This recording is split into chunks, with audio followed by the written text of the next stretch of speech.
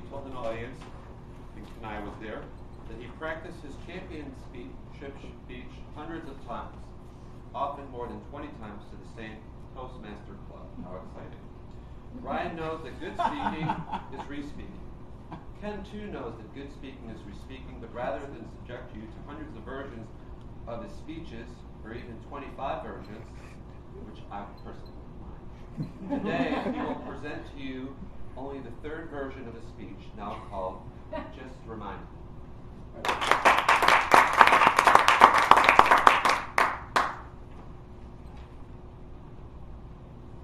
Have you ever been so involved in an event you're organizing that you forgot to do something really important? Maybe you, Amy, in an event, you forgot to do something really important. Something that may even have hurt somebody? Well, that happened to me.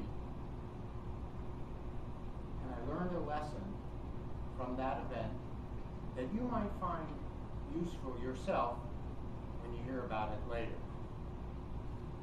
The event was my son's bar mitzvah. You may know a bar mitzvah is a Jewish ceremony celebrating the coming of age of a 13-year-old boy when he becomes a man. And for this special occasion, I'd asked my father if he would like to say a few words.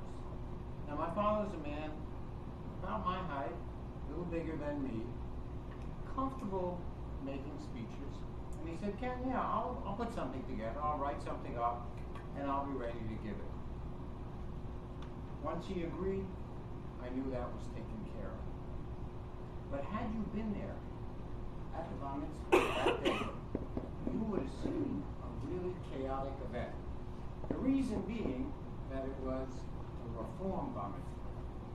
That is a very liberal kind of Jewish ceremony because my wife, now my ex-wife, but my wife at the time was Asian, not Jewish, small, very small Vietnamese woman who really got into the party aspect of the bar mitzvah.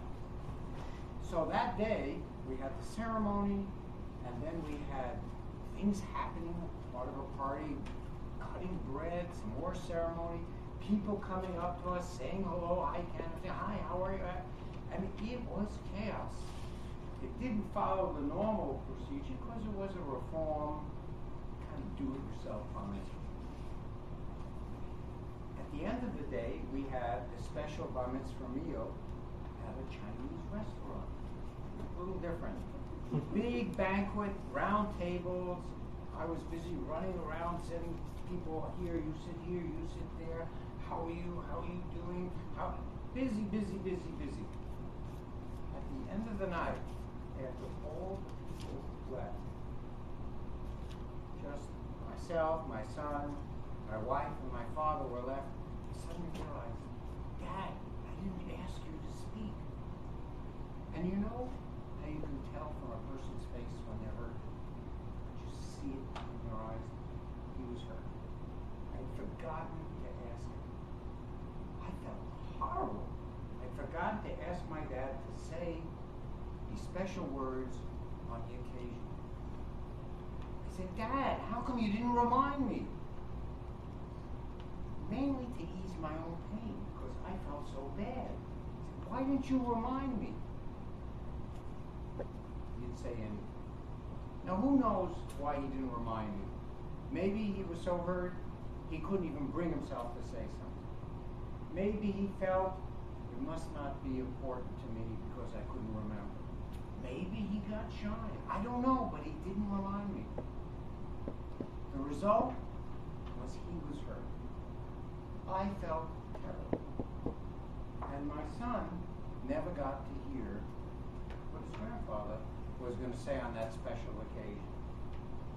I'd been so busy, completely forgot to ask him, and he was hurt, and I was hurt, and my son missed out on an opportunity.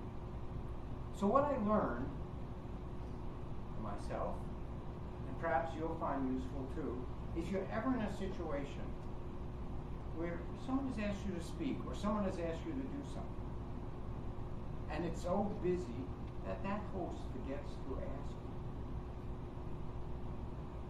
you. You owe it, first of all, to the people who want to hear what you have to say. You owe it to the host who might have forgotten to relieve his pain.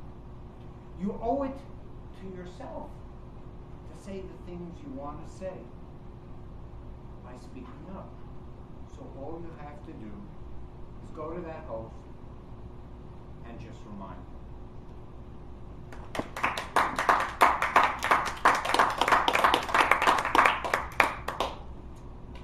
Great job. Thanks. Amy, I just had a letter.